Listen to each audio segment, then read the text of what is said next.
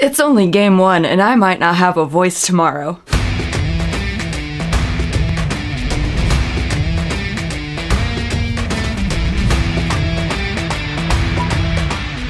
Welcome to From Center Ice. My name is Courtney, and if you can tell by how my voice sounds, I was down at the BMO Harris Bank Center tonight as the Rockford IceHogs took on the Texas Stars in Game 1 of the first round of the 2022 Calder Cup playoffs. Earlier this afternoon, I put up a playoff preview for the IceHogs. If you have not watched that yet, I would suggest going over there and watching that. It's a good primer to get you ready for this playoff series between the Hogs and the Texas Stars. But go over and watch that once you're done watching this video. So, as you can tell by the title of this video and my generally happy demeanor at the moment, the Rockford IceHogs won game number 1 by a score of 2-1. That's a pretty tight game right there. But let's start from the top. And we have to go all the way to the beginning before the first puck drop to warm-ups when Ian Mitchell was on the ice. Now, I was busy during warm-up, so I didn't actually see him take the ice, but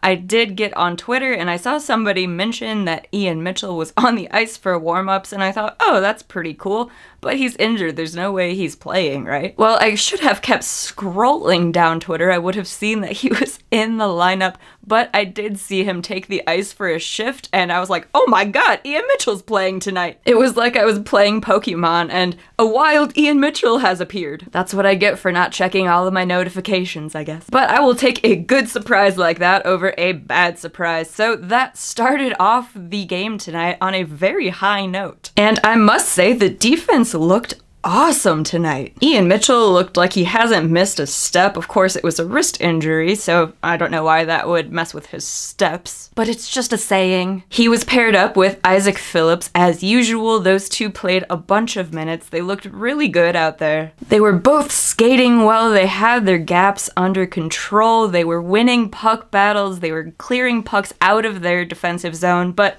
that's just what we have come to expect from that D pairing of Ian Mitchell and Isaak Phillips. Especially when the opponent tries to go down into Isaac's corner. Like, what are you even doing? That's not gonna work out for you. You'd think teams would know this by now, but I mean, I guess I can't complain if they keep trying to do it, because it doesn't work. But Alec Regula also looked good returning from the Blackhawks. There was only one penalty for the IceHogs in this game, and it did go to Alec Regula in the first period for holding, but the IceHogs killed it off. It was a fantastic penalty kill for them. There was also only one penalty for the Texas Stars in this game, which was also in the first period, and they also killed off their penalty. So the PK for both sides was 1-for-1 tonight, and it was kind of nice not having a whole bunch of special teams play. Of course, having the IceHogs on the power play a bunch wouldn't have been a bad thing. I certainly wouldn't have complained about that. But it was kind of nice just to have a game of even strength hockey, not too many whistles really.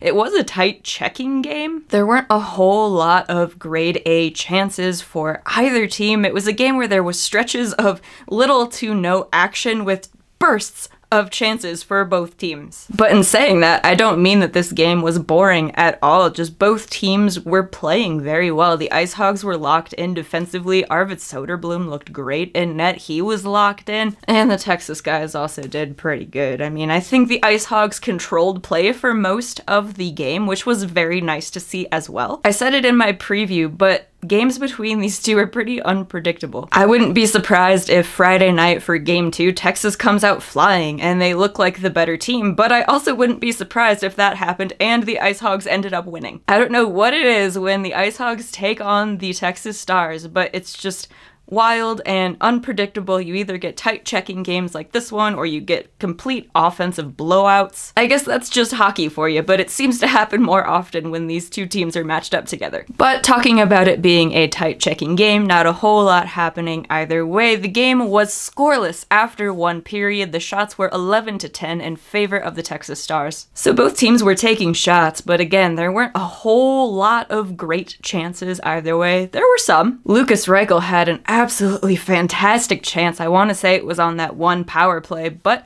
Matthew Murray in net for the Texas Stars came up with a fantastic stop. And no, not the Matt Murray that you know of from the Pittsburgh Penguins and the Ottawa Senators. A totally new Matthew Murray in goal. So to the second period we go, scoreless. Who is going to break this tie? Who is going to get the first goal of this playoff series? We didn't have to wait too entirely long to find out. 6 minutes and 53 seconds into that second period, the Texas Stars, being the silly team that they are, decided to engage in a board battle with Isaak Phillips, and you already know that this did not work out well for them because they lost said board battle. DJ Busdecker ended up getting the puck, got it to Michael Tepley, who took it out into the neutral zone. He ended up sending just a beautiful little pass over to Lukas Reichel, who was then left all alone one-on-one with the goaltender, and Mr. Lukas Reichel was not going to miss that. He is way too good. Rookie of the Year, top scorer for the Rockford IceHogs, and the first goal scorer of the 2022 playoffs for Rockford. It was such a nice looking goal. I got so happy when that puck went into the net. I'm pretty sure I almost passed out while standing up to celebrate it, but totally fine. Doesn't matter because the puck was in. The IceHogs had a 1-0 lead. The BMO was absolutely rocking. We were having a grand old time in downtown Rockford, Illinois. But once again, a tight game between these two teams, and they went into the second intermission with a 1-0 score, and the shots on goal were tied 21-21. Which, if you've been following along with the Rockford IceHogs this year, having them at 21 shots on goal after 2 periods is very good for them because they've had less than that after a full 60 minutes in a game. So the boys in red were definitely shooting the puck. They looked really good. Like I mentioned before, they were controlling a lot of the play. There was a time during the second period where Texas was really pushing, and I felt like they were going to score a goal for sure. And I love being right, but what I love even more than being right is being wrong when it benefits my team, and this was one of those cases because the Texas Stars did not score during the second period. I will take that any day of the week, especially in the playoffs. So, on to period number 3, the IceHogs with that 1-0 lead. This is a close game. The IceHogs look great. The Texas Stars look like they could score a goal at any time. They also played well. So the Piggies had to do what they do best, and that's lock down a game, help out their goaltender. They were clearing second chances away. There were a few pucks that laid there after Söderblom made the initial stop, and that is something that I mentioned also in my playoff preview, is that there's been a few times throughout the season where the defense hasn't been able to clear up those rebound chances, and then the IceHogs do get scored on. And there were a few pretty scary pucks tonight where if there was not a defender there to block it or to immediately clear it out of the way, then Texas probably could have got one of those second chance opportunities. But the defense was on top of it tonight. I really have to hand it to them. The Rockford IceHogs defense looked really good. That's not too shocking. I've mentioned before that the defense is good this year for the IceHogs, so maybe it was just it being my first game back at the BMO since November, or they were just especially dialed in tonight. I don't know what it was, maybe a little bit of both, but man, those guys just looked solid back there. They weren't making too many ill-advised passes. There were some that went not where they were intending it maybe to go, but it didn't end up biting them really. They were clearing pucks. They weren't letting Texas set up too much. They weren't letting them just walk in on Arvid Söderblom. Basically up and down the lineup, everybody was doing their job tonight. And then 4 minutes and 6 seconds into the third period, Cameron Morrison has the puck. He sends it over to Isaak Phillips at the blue line, who takes a shot toward the net, and it doesn't go in off of his shot, but it does go in after it deflects off of Carson Gicewicz and past Matthew Murray into the net, 2-0 IceHogs. And you know, as soon as I saw Isaak take that shot, I was excited when it then ended up in the net. I was wishing that it was his first playoff goal, but I will take that assist. Tonight was the debut of my Isaak Phillips jersey at the BMO Harris Bank Center. He had a fantastic game. He had an assist. I will take it. Good for Carson. It was his first playoff goal with the IceHogs. And it was a huge one for the team, because 4 minutes and 53 seconds into the third period, less than a minute after Gicewicz's goal went into the net, Texas got one back. Fredrik Karlstrom, fresh off of a journey up to the NHL, was able to just get all alone with Arvid Söderblom. He was pretty far out of his net to cut down the angle, but Karlstrom found the open spot and just roofed it on him.